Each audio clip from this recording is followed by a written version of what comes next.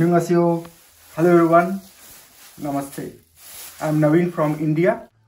Kimchi, the cultural past, present and future of Korea. Kimchi also means relationship. It means bond. Kimchi mobilizes the whole Korea in the month of November everywhere. Do you know what they do? They make kimchi. Friends, families, everybody comes together. Kids, they make kimchi. So it's kind of celebration, it's kind of time for festival. Kimjang, it gives a breathing time, a relaxing time, a festive time to all the very hardworking Korean people. Kimchi, once it is made, is the result of fermentation. As we know that fermentation changes chemistry of the product, so the taste of kimchi. Kimchi flows very well with time.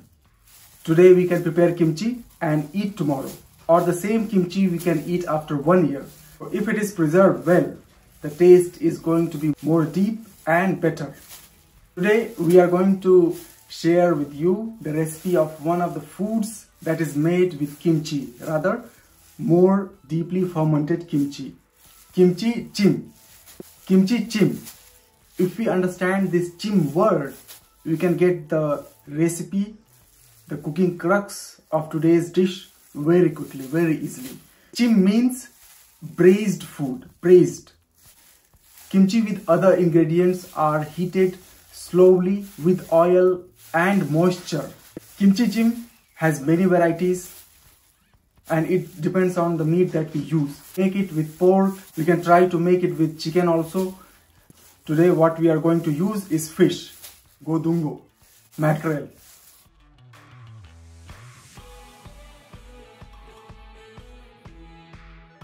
If you prepare and focus on the recipe very well, the rest of the things cooking is very easy and simple. The first one is kimchi. So this kimchi is called phogi kimchi. Phogi means when we make the kimchi, you can see the shape. It is not the chopped kimchi. What we see in the restaurant is after cutting, we eat that one, and this is just the cabbage we put for fermentation. The most important thing for choosing kimchi is the fermentation time. So kimchi, it is called shin kimchi. So shin kimchi meaning it should be sour. If we use more fermented kimchi, it is going to be more deep in taste. That is what today's dish is all about. Godungo, mackerel. So if you are brave enough, you can buy mackerel from the market and dress it, chop it and prepare for the cooking. But for the lazy people like me, Korea has options. It is called thongjorim, meaning the fish is already well prepared. It is well dressed, well sliced. We have to just use it. One of the most important ingredient is called Kimjang, soybean paste. It is soybean paste. It is made by boiling fermented soybeans. It makes the food tasty and more importantly, it increases the immune system. These days we need it a lot. Don't you think so? So do remember, soybean paste. We have to use ground garlic, ginger, sengang. It has the same function of soybean paste and garlic. So this one is coarse red chili powder. So we don't need to worry about coarse or fine. Whatever we have at home, we can use that. Important is the red chili powder we have to use. The coarse one gives more nice appearance to the final dish. Spicy chili, red chili. We added chili, so you expect it to be spicy. But hold on. Sugar. Yes. Sugar and chili together. It reminds me of a dish from India. In India, there is a place called Gujarat. So Mahatma Gandhi ji was born in that state. So there people uses sugar in their dishes and it's really tasty. So it reminds me of that. So we have to add sugar.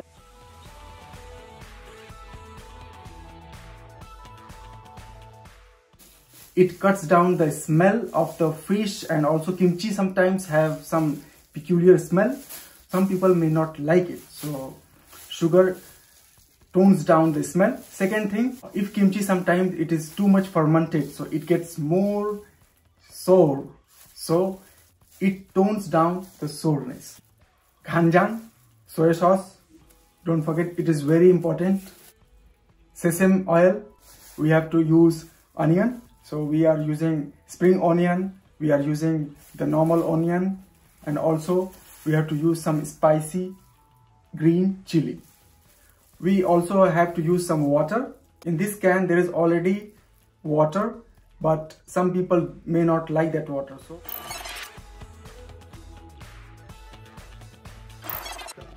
we have to cut the onions and chili. So while cutting the onion, we will make a cut like this, then chop it.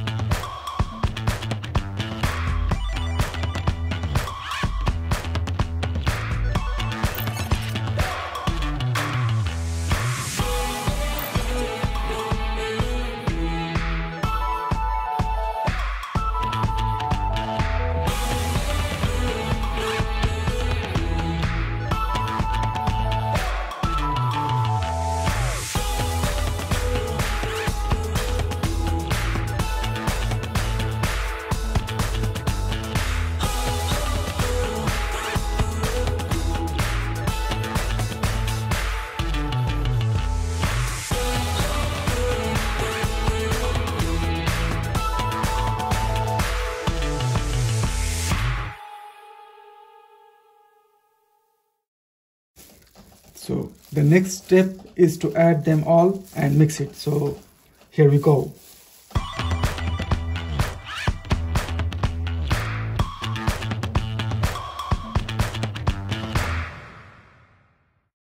So next one is red chili powder. As we can see, it is quite coarse in shape. Whatever we have at home, we can use it. Shape doesn't matter.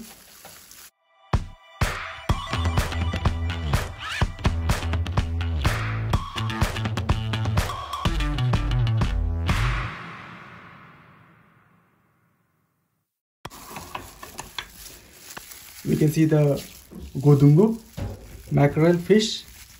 So it's already boiled. What we have the can. So it's already well layered. We have to just put it and let the kimchi go inside deep. Kimchi. So we will put the kimchi first. So before putting, we have to cut from here. See, we just cut it. So after cutting, we can see each one. We can see each one.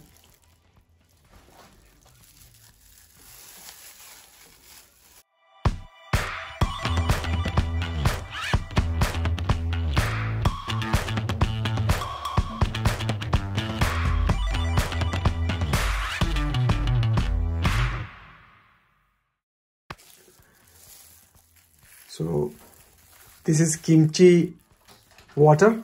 So in the kimchi we have already some settled water, so we have to add.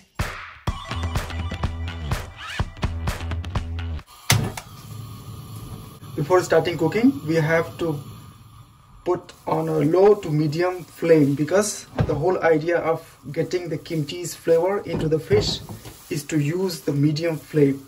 You may be surprised that we did not use salt. So one thing we would like to tell you, that kimchi has already salt. Chim means steam. So as we can see, the whole food is being cooked with the use of steam, braised.